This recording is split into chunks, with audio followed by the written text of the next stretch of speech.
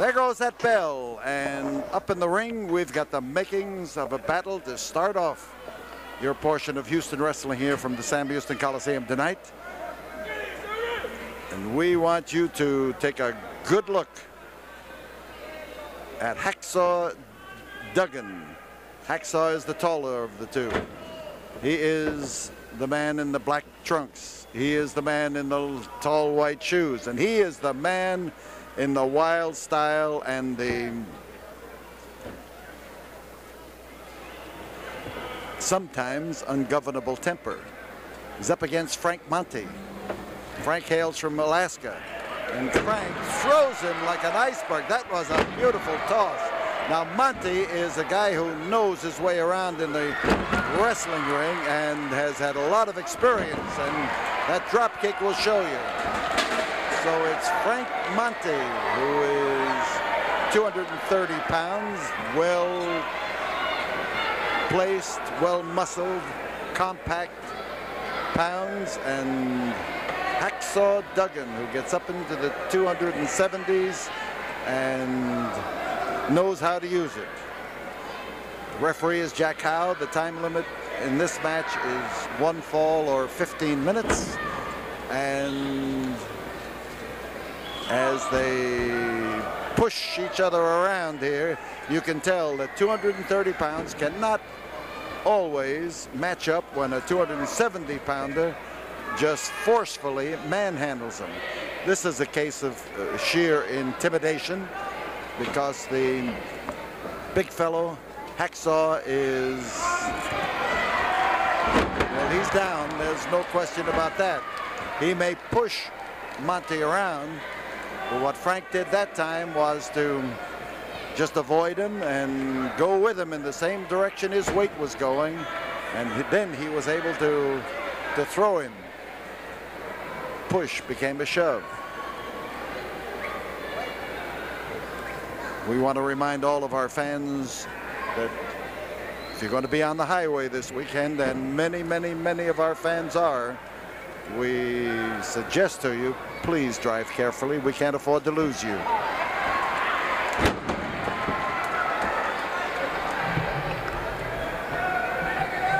Beautiful arm drag by Frank Monte. He got into him at the proper angle and was able to use his body as well as the momentum of Duggan, with 2 G's, of course, and toss him over. Monte trying to set Duggan up for another throw if he can. He's got an arm bar, and as he maneuvers around, it's Duggan who found the key to it. Monte avoiding, yes. Oh, he hit hard. When 270 pounds hits, it hits like 270 pounds of brick. Frank Monte working on that arm, trying to cinch down on the arm bar.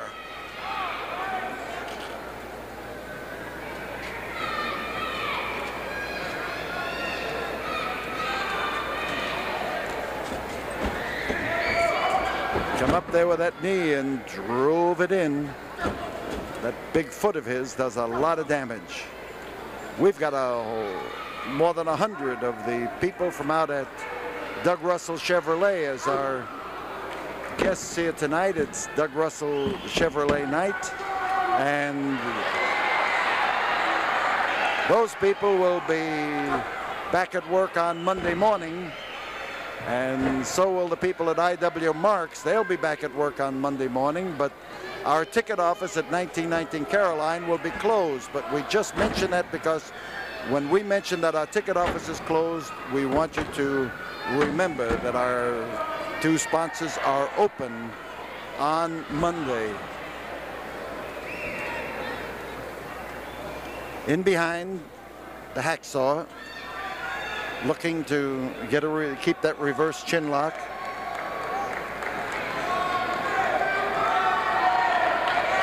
Now the fans start to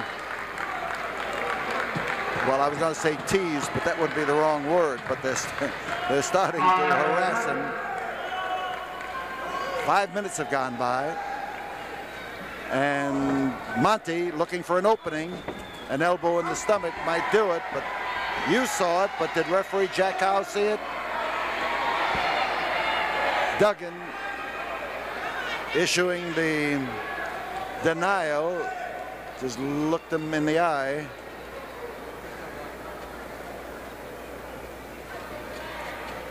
Now as Monte gets up, he's looking for a Japanese arm lock. He might be able to work this to his advantage.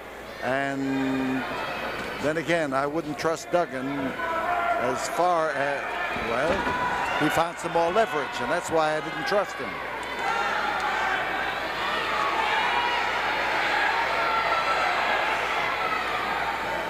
I want to thank all of you fans who commiserated with me on the humiliation I suffered at the hands and feet of Gino Hernandez last week.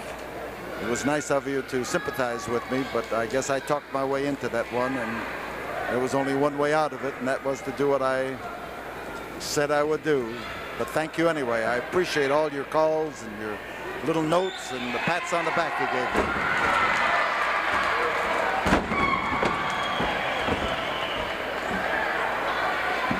He brought him over and brought him over solidly, and there is a good move by Frank Monte. And Duggan finds the muscle. Is pretty tender when a guy drops on it with a lot of bone.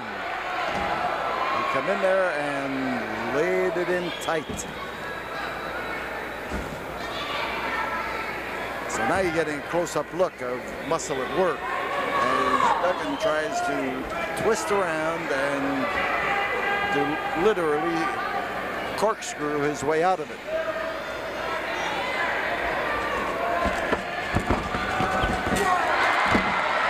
And Duggan, that wild man from New York, dove at him as though he was trying to avoid a taxi. Instead, Monte avoided him well.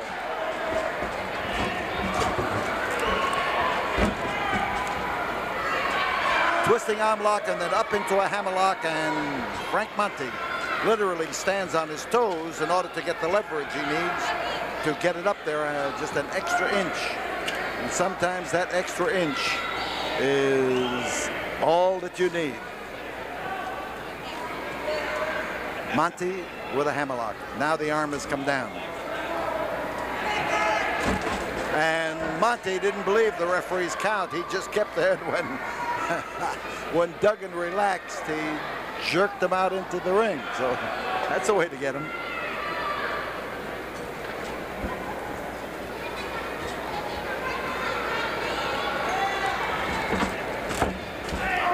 Caught him, a beautiful kick. Oh, he laid it right in the whiskers, and it worked well for Frank Monte. He should have had the same luck when he dove at him that time with that elbow. You notice where Duggan landed, right at the short ribs. And now we could have a capitulation fall here.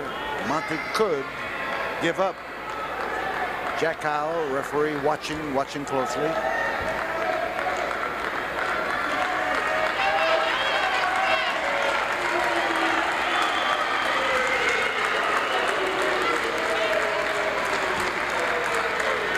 Monte's trying to get into a defensive position here that would enable him to, didn't enable him to stop that.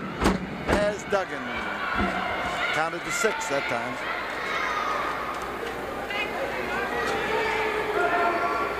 Crotch, lift, and slam, and Hacksaw looks ready for a long dart. You notice the way he tried to stop. He might have been better off if he had hit with his head. The head of his is pretty hard. But now it's Duggan who is in trouble.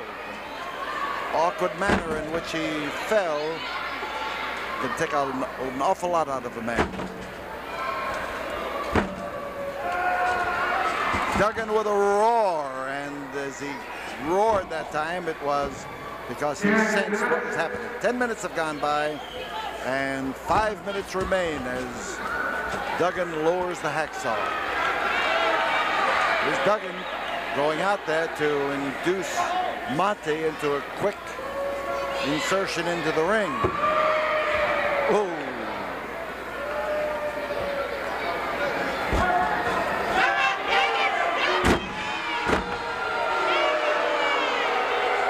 Hacksaw Duggan. Now he wants his man up there.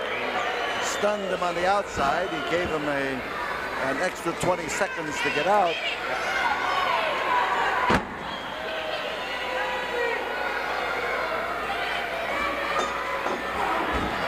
That'll help. Bow and arrow tackle, and there he goes for a sunset flip, and over goes Duggan. There's one, there's two, but that's all.